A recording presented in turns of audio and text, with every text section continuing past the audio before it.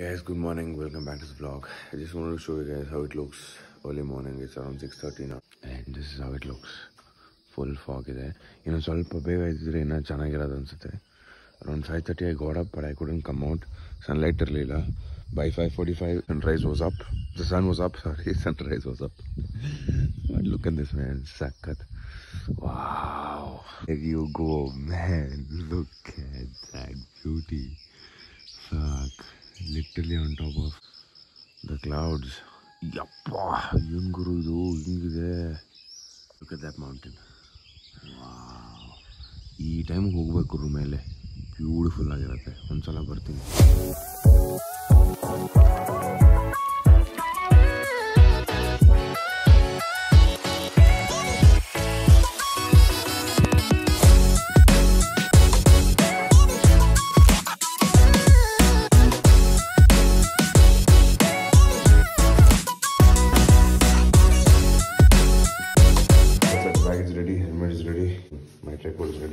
So all in all, it was a good stay and a good birthday. I hope you guys enjoyed too. Let's enjoy today's ride back.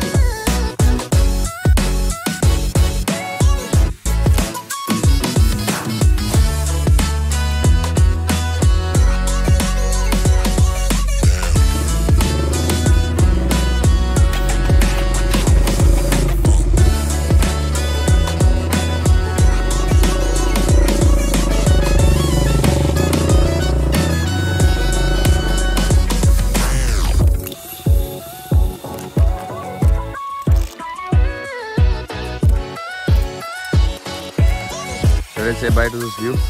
Bye bye, Vasrikate. Thank you so much. It was beautiful 2 days.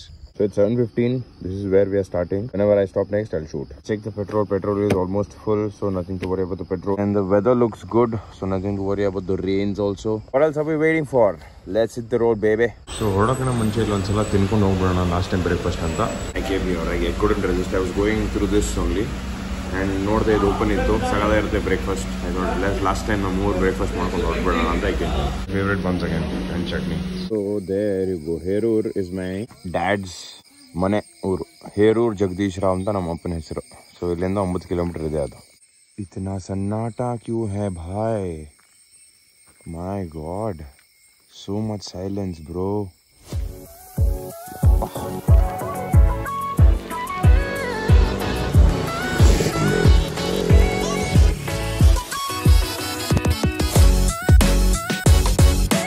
Finally we have hit the highway. ಅದು highway ಅದು ಹಂಗೆ ಹೋದ್ರೆ ಅಲ್ಲಿ ನೋಡಿ ಶೃಂಗೇರಿಗೆ ಹೋಗುತ್ತೆ. ಹಿಂಗೆ ಹೋದರೆ ಬೇಳೂರು, ಚಿಕ್ಕಮಂಗ್ಳೂರು ಆ ಕಡೆ ಹೋಗುತ್ತೆ. ಈ ರೋಡ್ ಏನಿದೆಯಲ್ಲ ಇದು ಬಸರಿಕಟ್ಟೆ ಹೋಗುತ್ತೆ. ಒಂದು 20 minutes ಆಯಿತು journey that I started coming down to one vehicle. Not one vehicle that I saw coming apart from my vehicle. May be 1-2 ಅಷ್ಟೇ. ಅದು tractors, not even vehicles like me or car.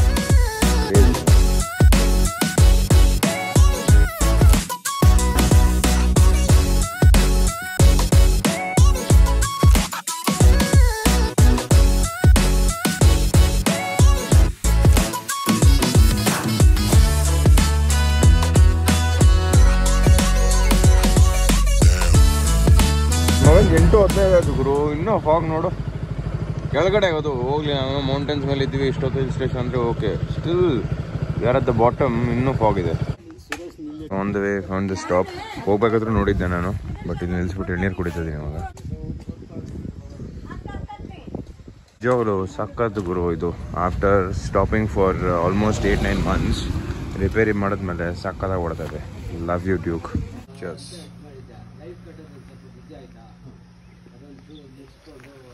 ಇದೇ first ನೈ ಗುರು ನಾನು ಗಂಜಿ ತಿನ್ನೋದು ನೋಡ್ತಾ ಇರೋದು ನೋಡಿ.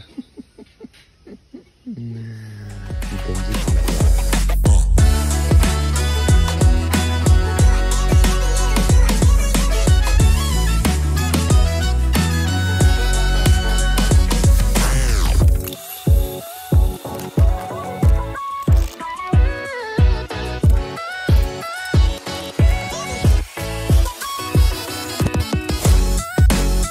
in this beautiful place for a league.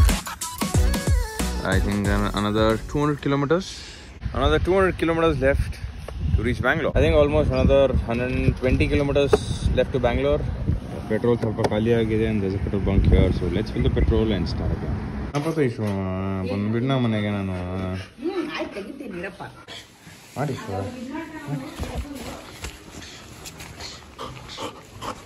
ಏನು ಏನು ಏನು ಏನು ಆಯ್ತು ಹೋಗಲಿ. Okay finally reached. It's 2:20, 2:15ish. So ನಾನು ಮಧ್ಯದಲ್ಲಿ ಒಂದು ಅರ್ಧ ಅವರ್ ಬ್ರೇಕ್ ತೊಗೊಂಡ್ರು ಆನ್ ಟೈಮ್.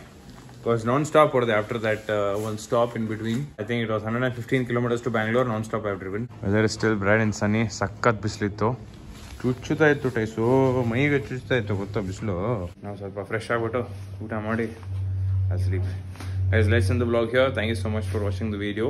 ಬೇಡ ಇಷ್ಟು ಬೇಗ ಏನಕ್ಕೆ ಎಂಡ್ ಮಾಡೋದಲ್ವಾ, ಇನ್ನೂ ಏನೇನಾಗುತ್ತೆ ಇದನ್ನೆಲ್ಲ ತೋರಿಸ್ಬಿಟ್ಟು ಆಮೇಲೆ ಎಂಡ್ ಮಾಡಿ. Alright, let's show you what's happening at the house. ಇದೆಲ್ಲ ನೋಡಿ full ಗಲೀಜಿದೆ.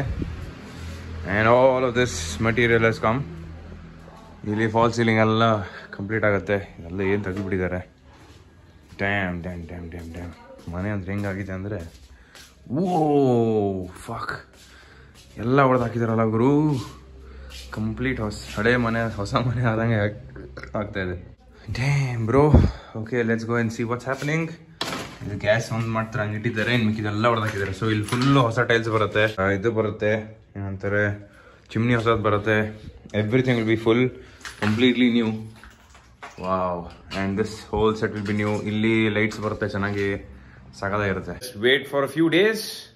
In another 1 month, the entire house will be complete and you'll get to see an entire new house. Only interiors.